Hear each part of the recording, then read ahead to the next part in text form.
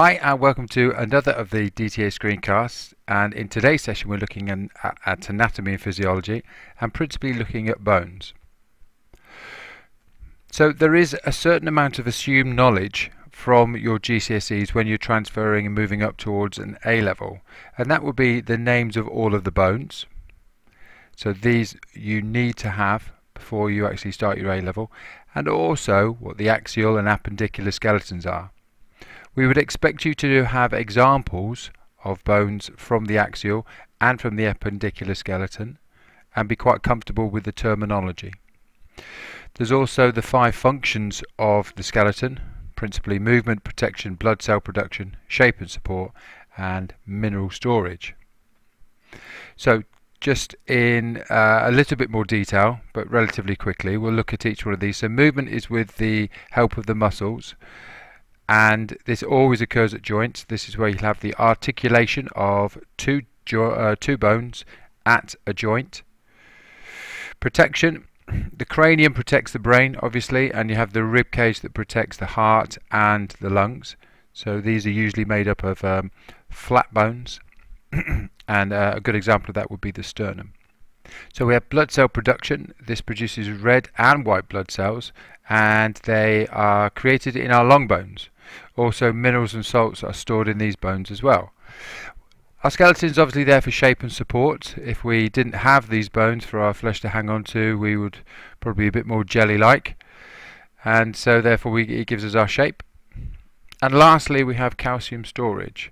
So the calcium is the mineral that's essential for bone strength and density. 99% of the body's stores are in your bones, so that's very, very important. And this can help avoid osteoporosis, which might be something you'll have heard of and we'll talk about slightly later on.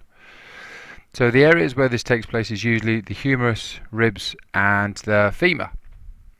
So again, very quickly, shapes of the bones. There are different ones. So the long bones, you need to know what each one of these does and examples of long bones as well. Again, this is assumed that you know this already.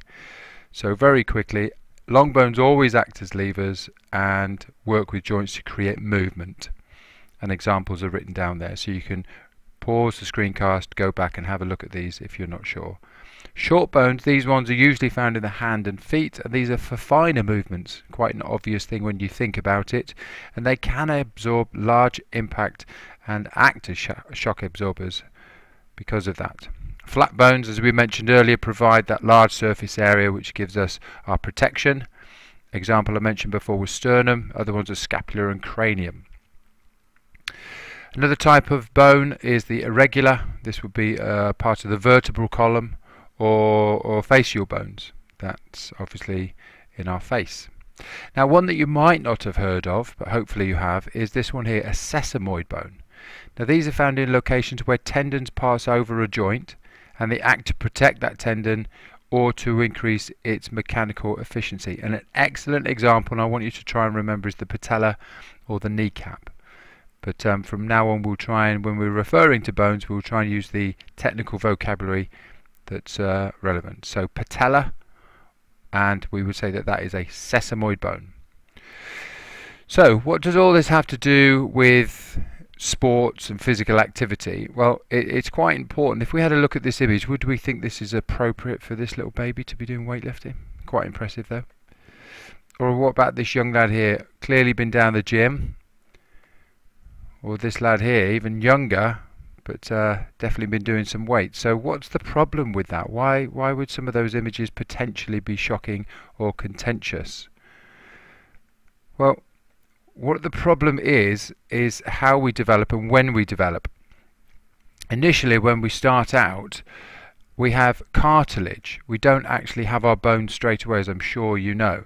And as we slowly grow up and move into adolescence, the bone grows, and what's actually happening with that is the cartilage is becoming solidified.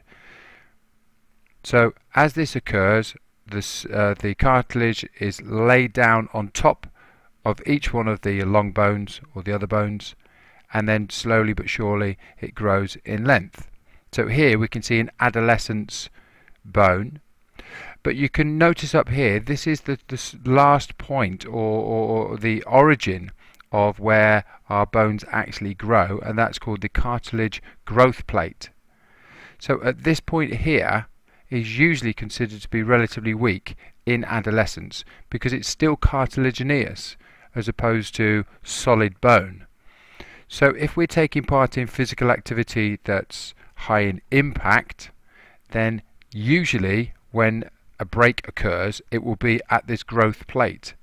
So it's very important that we don't take part in physical activity that is too strenuous on our bones until they've actually solidified, which is in our late adolescence, early 20s, and then our bones become considerably stronger. And that clip's not running, but that's no big shakes. Okay. So how that actually occurs is, how the growth occurs is we have things called osteoclasts and osteoblasts. Now osteoblasts, they lay down new fibres for our bones to grow, and osteoclasts take away dead fibres.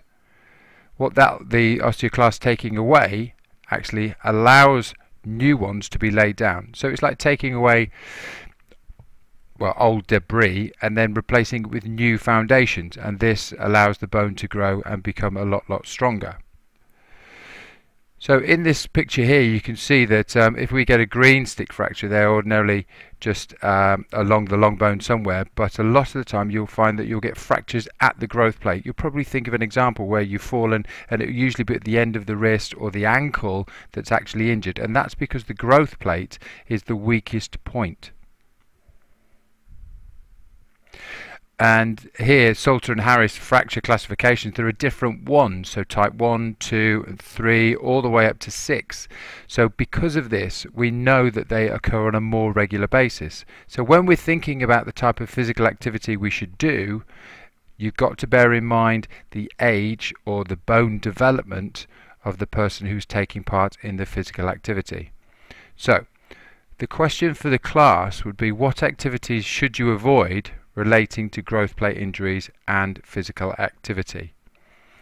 So go back over the screencast, any parts you're not sure about, and then we will talk about this question during the session. Okay, thanks very much. Bye.